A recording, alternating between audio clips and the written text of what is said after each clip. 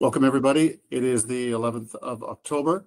I'm here with Ian Graham, Oroco's president, Andrew Ware, our chief consultant geologist and qualified person, for the second in a series of videos that we're doing explaining the recently published PEA. This one is part 2, resource definition and upside. And before I yield the floor to Ian and Andrew, I'll just talk about some recent changes to our presentation deck that's on our website, as well as some of the latest information coming from Mexico. As usual, there will be some forward-looking statements. And the PEA, you've all had a chance to review the PEA. Big improvements, obviously, today with copper at $4.40. We've seen a jump in the effective value of Santo Tomas, the net asset value. As talked about in a previous video, there's tremendous amount of leverage there. This is a slide that doesn't relate to that, but it's one that's been recently added to the deck, because I think the information in this, the predictions, the forecasts by the International Energy Agency are quite notable in the context of copper demand. The International Energy Agency has forecast an increase in renewable electrical generating capacity worldwide by 5,000 gigawatts over the next 6 or 7 years. And to put that in context, that is 5,000 gigawatts versus, for instance, 1,300 gigawatts. That's the entire electrical generating capacity of the USA today. So we're going to see an almost 4x increase, or 4x increase in renewable energy generating capacity worldwide, 4x versus the entire United States. So that is copper intensive at its generation stage, copper intensive at its transmission stage, and copper intensive at the stage that it is being used by businesses and consumers. So big number, definitely supports a continuation of this trend, increased copper consumption. In this case, from 1900 to today, we're using 500,000 tons per annum in 1900, and we're currently at about 26 million tons, so an increase of 52 times. That forecast by the International Energy Commission would suggest that we're going to see continued increase in copper consumption. And of course, as this is very much what the copper thesis is, that are coming at a time of historically low pipeline of new projects to meet future demand, and a rate of discovery and resource replacement that has just simply fallen off a cliff, as in a 3-decade decline despite increased exploration expenditures. So very interesting time, huge increase in demand coming at a time of challenges to supply. In a nutshell, that's the copper thesis. Some other developments specific to us and other Mexico-based projects. The president of Mexico, Claudia Sheinbaum, she was president-elect during the last video. Upon her inauguration last week, published or republished a list of 100 pledges. The prior publication in July included mention of open pit mining legislation banning new open pit mining concessions. The new 100 pledges published last week did not include that. And that is coinciding with some rhetoric from other members of the Mexican government, the new Minister of the Economy, for instance, which suggests that this administration is backing away from AMLO's anti-mining stance. They're doing so gently so far, but it's very encouraging, and it has the entire mining sector in Mexico very optimistic, and you're seeing some responses to the market price of some listed companies. There's also been some recent transactions that suggest support for Mexico, whether it's from the financial community or whether it's within mining company being manifested by mining company M&A. Big investment in Vizsla Silver, a silver company, albeit a prospective underground project, but also based in Sinaloa, as we are. The acquisition by First Majestic of Gatos Silver for almost $1 billion. And then an acquisition of Silvercrest by Coeur Mining for $1.7 billion. So some big endorsements of the jurisdiction. And with that, I will hand it over to Ian and Andrew. Thanks, Adam. Just the slide in front of us really just introduces or reintroduces the district scale for the setting of Santo Tomas, which is just left of center, just slightly south of center of this view.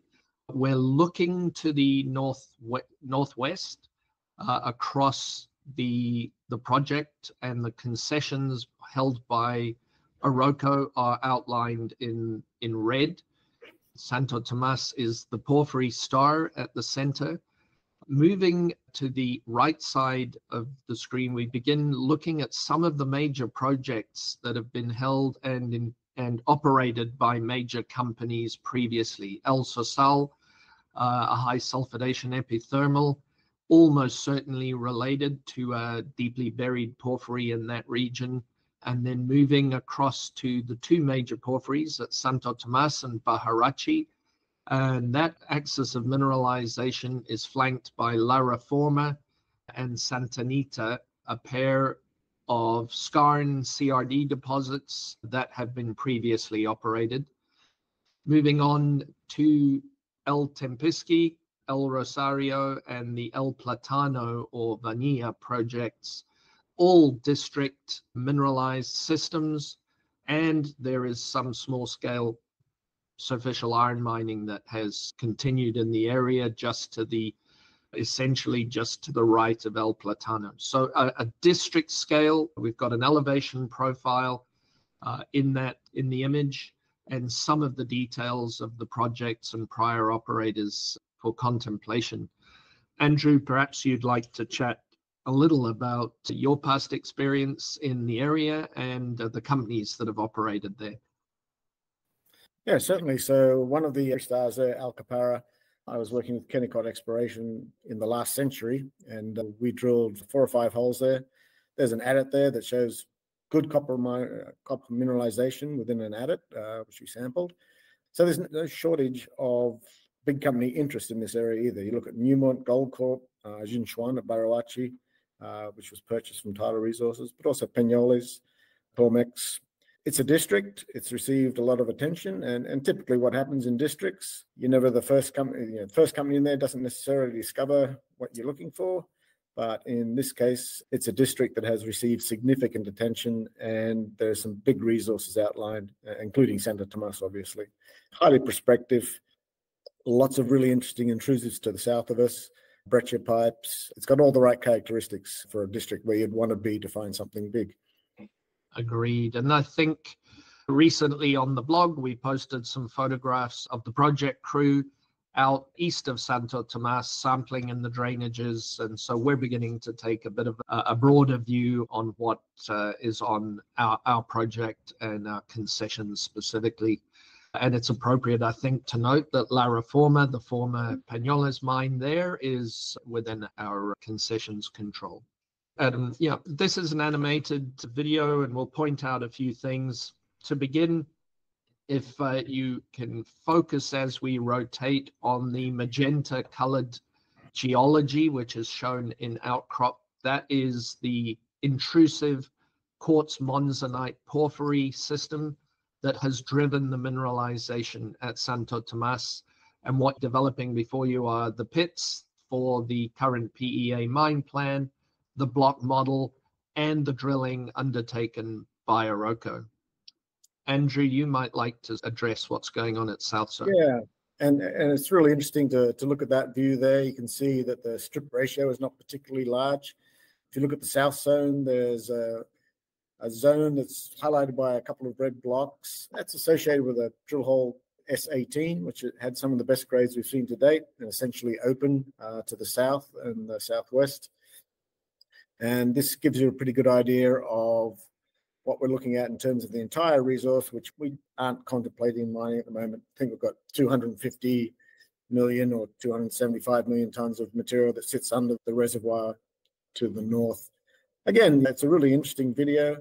You can see the pit starting to appear again there. And essentially, as you move to the north or the right-hand side in this view, you can see that the pit stops at the reservoir. We have a ConAgua limit there that we will not cross, but certainly doesn't mean that you can't at some point in the future.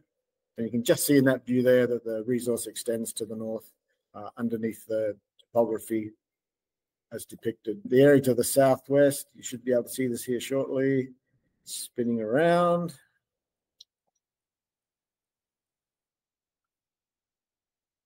And you can see that the orange intrusive on the left-hand side there appears to be somewhat of a floor to mineralization, but certainly we have not tested that area, and we'll cover that a little bit later in this presentation. Yeah, and I think some of the blue colors that we were seeing are the limestones that will play a role in acid neutralization and the development of the site. Yeah, and that's a great advantage to the project. This is a really interesting slide. You can see the north zone is quite well drilled. Most of that is indicated. But as you move to the south, right where it says 5 kilometers, that's basically the pillar that we call between the two pits. Very small amount of drilling done in there. So one of the historical holes just to the right of the M in kilometer actually finished in plus 1% copper.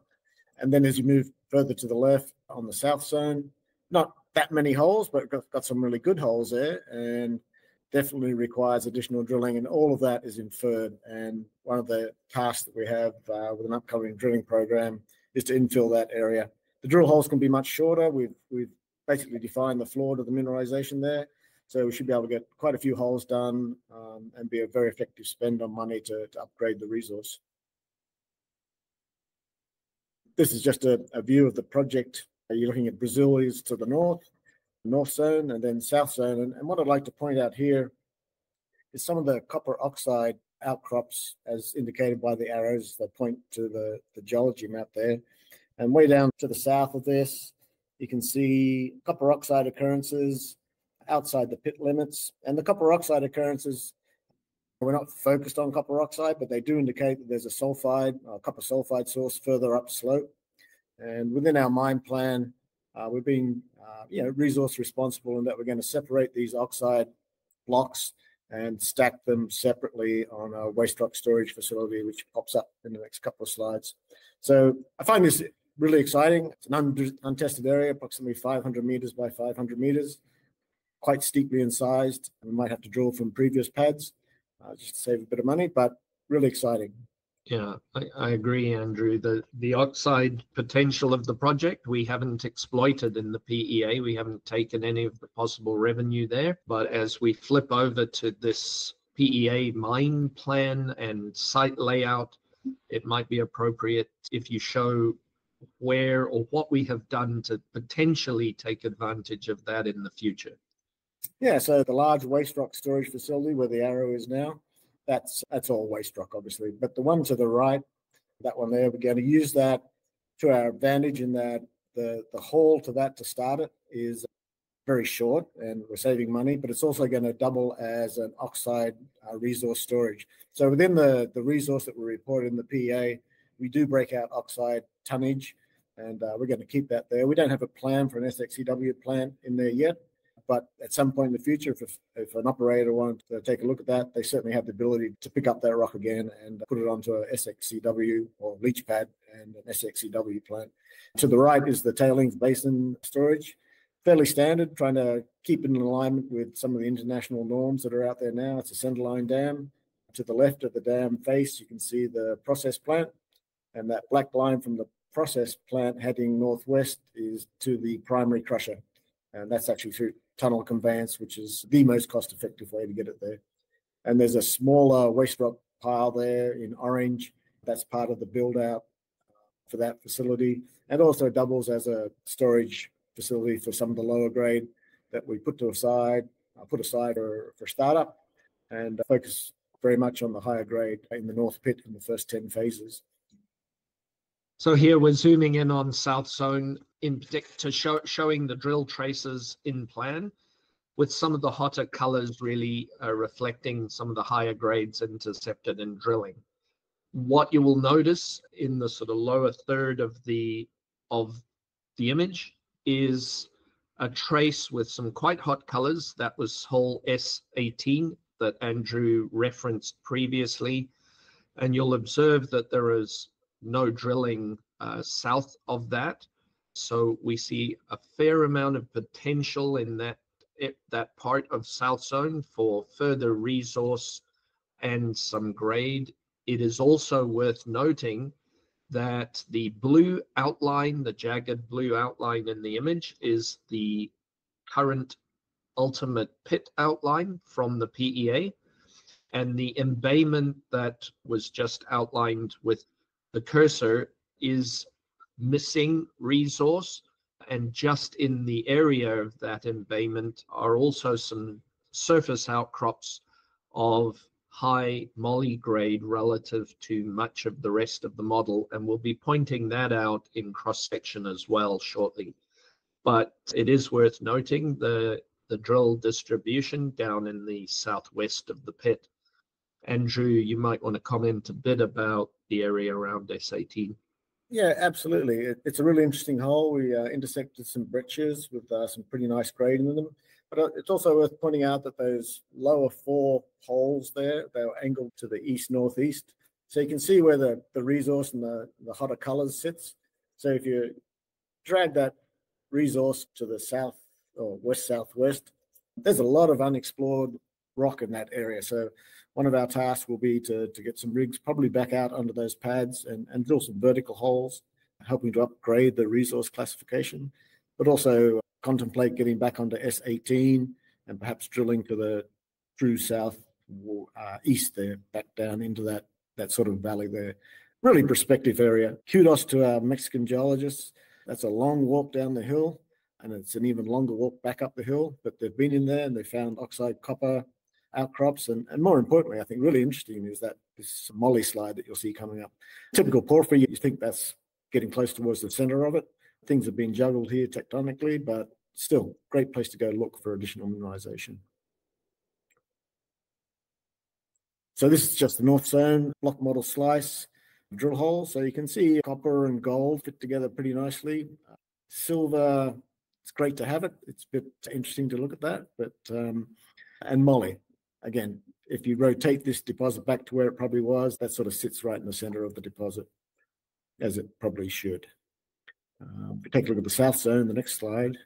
And what I draw your attention to here is, again, look at the moly slide and the really hot colors there. If you go down the hill, you get to the outcrop, which you'll see in the next slide. But it's a really hot moly area. Copper as well, looks pretty good there. And silver sitting away to the right-hand side, which you'd probably expect in a typical porphyry in terms of zoning. So just jump to the next one. There's a really nice outcrop, really coarse moly in what is a sliver of andesite there. On the left-hand side, you can see more moly. There's moly in a vein. It has copper assays as well. And if you look at the next one, probably one of the gaudiest hand samples of moly and outcrop I've ever seen. Really coarse grain moly in clots, and there's disseminations and in veins on the rest of the outcrop. So it certainly suggests that we're towards the center of a porphyry there. Maybe you want to talk about the rhenium osmium age, Ian? Sure. So that's one of the samples used to date molybdenite and get an estimate of age dating for the Santo Tomas project.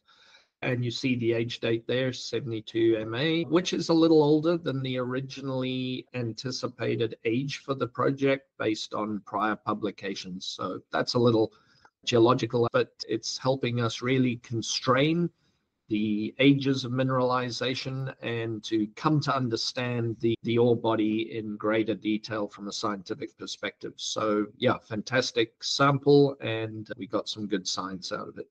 And interestingly, in that age is not that much different from Barawachi. So there was a lot going on at that particular time. 2 big porphyries contemporaneously forming within the district. Mm-hmm. Okay, terrific, guys. Great discussion of project geology and where some potential to probability of expansion exists for an upcoming drill program, as well as some resource, the oxide resource in particular, that is currently not on the table in our economic assessment and that may in the future lead to opportunities at Santo Tomas.